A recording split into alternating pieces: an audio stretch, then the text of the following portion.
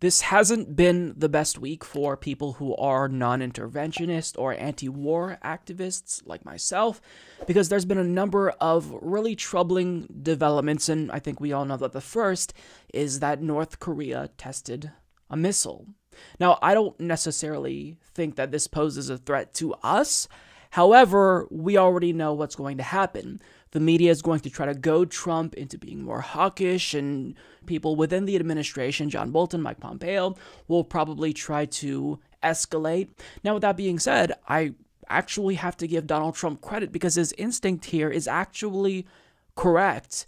Him trying to pursue peace and seeking out a diplomatic solution, even if we all know that he's in over his head, even if we all know that he doesn't really have the slightest idea as to how to actually achieve something comparable to the Iran deal with North Korea. The fact that he's trying is important. I'd rather him try, even if it's a failed effort, because I think that that's preferable to him threatening to bomb them on Twitter again. Now, as we all could have predicted, the media is trying to portray Trump as weak since he's technically allowing this to happen and since he's not really doing anything about it. And of course, this is all just them pushing him to be more hawkish with regard to North Korea when thus far, at least for the better part of the last year and a half or so, he's been pursuing the correct ideal. I don't want to say strategy because I don't think he really thinks strategically, but nonetheless, in not trying to provoke them, that's good. But the media is trying to change that. Now, on top of the North Korea situation, the United States inexplicably sent aircraft carriers and bombers to the Middle East after Israel reportedly warned U.S. intelligence about a, quote, credible threat that is posed from Iran, which gave John Bolton the opportunity to threaten them yet again, saying that they'll be met with, quote, unquote, unrelenting force if they attack us or one of our allies. And the United States is responding in the way that we'd expect them to respond because you have a bunch of neocons in Trump's administration, such as John Bolton, who wanted to see Tehran, quote, liberated as early as 2019. So these are people who are psychopaths in Donald Trump's ear trying to influence him to be more hawkish towards Iran. And now all of a sudden, they're taking a very escalatory approach in taking our aircraft carriers and bombers and putting them in the Middle East, which essentially is them sending a message to Iran. They're trying to intimidate Iran. Now, what's the best method here in the event they really are planning something, which they're not? Israel has said this many times, but let's say hypothetically speaking, Iran does want to do something. They want to attack U.S. forces in Syria. What do? We talk to them. That's what you do. Rather than resorting to war, rather than trying to look for reasons to overthrow their regime for a second time, because we did this before, maybe try diplomacy. But see, Donald Trump wants to try that with North Korea, but when it comes to Iran, which is the real goal for neocons in his administration, he's just kind of letting them do what they want. Now, another area which is incredibly troubling with regard to foreign policy and international issues is the situation in Venezuela, because as we all know, the U.S. is salivating over their oil reserves. John Bolton said on Fox Business, on national television, that wouldn't it be great if we got in there and we were able to have U.S. oil companies take control of their oil reserves? Wouldn't that be amazing? They're saying the things that they're supposed to keep to themselves, but they're saying it out in the open. So for months now, we've been trying to overthrow Maduro and install our preferred puppet, Juan Guaido, who is going to play ball with us. Now, what Guaido just did was he called for people to take to the streets in order to really show that he is a force to be reckoned with and Maduro needs to step down. And really, this was a message to the military. Hey, I've got all of these people on my side. I've got the U.S. government on my side. So if you're going to choose sides, make sure you pick the winning horse. Turns out that failed. So what is Trump's administration doing? Well, Mike Pence is now trying to convince the military with both a stick and carrot approach to abandon Maduro. Now, I'm going to play this short Reuters clip for you that kind of gives you a brief rundown of the situation. In a speech on Tuesday, U.S. Vice President Mike Pence will try to persuade Venezuela's military to turn on their leader.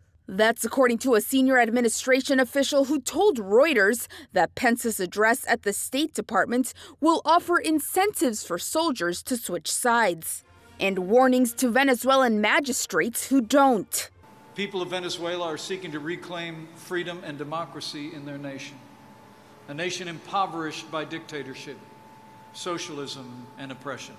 The U.S. supported opposition leader Juan Guaido's call last week to overthrow socialist President Nicolás Maduro. But the White House watched in frustration as anti-government protests petered out and Maduro appeared firmly in control of the armed forces. The president's made clear that no option is off the table. The U.S. administration repeatedly said it was considering different ways to achieve a peaceful transition of power, but offered few specifics.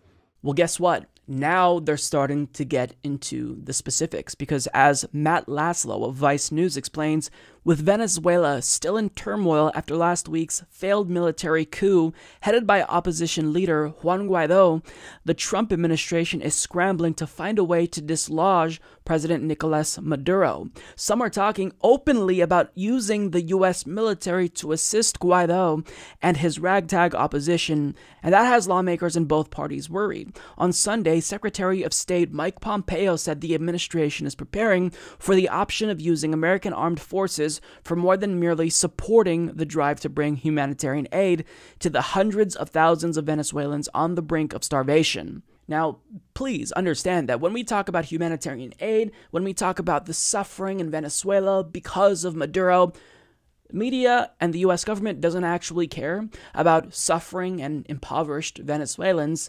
They're politicizing their suffering.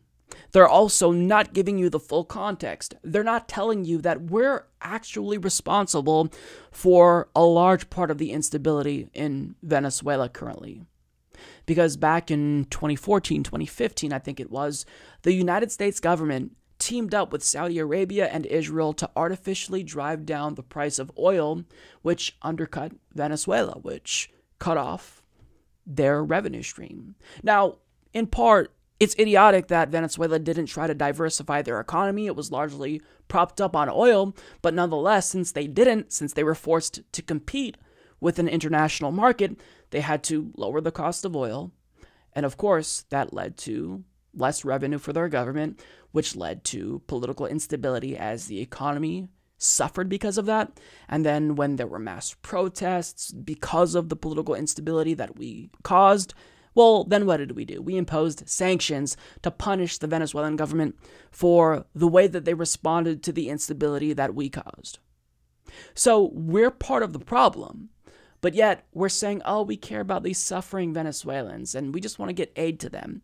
It's all a trick, and I would love to say don't fall for it, but a lot of people have already fallen for it. So think about some of the broad themes here that we often see when talking about, Venezuela, when talking about Iran. We hear about this concept of liberation and freedom and democracy, and we're also talking about taking preemptive action in order to address what is a credible threat to us. That's what we're saying when it comes to Iran. Now, I want to play a clip from 2003. It's a compilation of Bush administration officials talking about why we need to invade Iraq, and this was before the Iraq War. It was the lead up to it, and try to see if you notice any similarities in terms of the broad themes that they used then, and if it's similar to what we're seeing now when it comes to Venezuela and Iran and the rhetoric with which we discuss these countries. We don't want the smoking gun to be a mushroom cloud. The read we get on the people of Iraq is there's no question but what they want to get rid of Saddam Hussein, and they will welcome as liberators the United States when we come to do that. The White House hopes to call for a vote on the deadline resolution early next week. If it passes, then by March 17th, says a senior official, Saddam Hussein will finally be out of final opportunities. But even if it doesn't pass, the president has left no doubt that he's ready to go to war. Sound familiar? We don't want the smoking gun to be a mushroom cloud, so we need to invade Iraq because they pose a threat to us.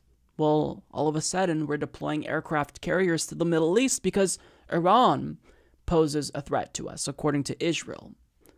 The people of Iraq want to get rid of Saddam Hussein.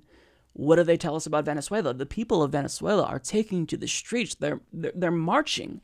They want to get rid of Maduro. They want us to intervene. So do you understand?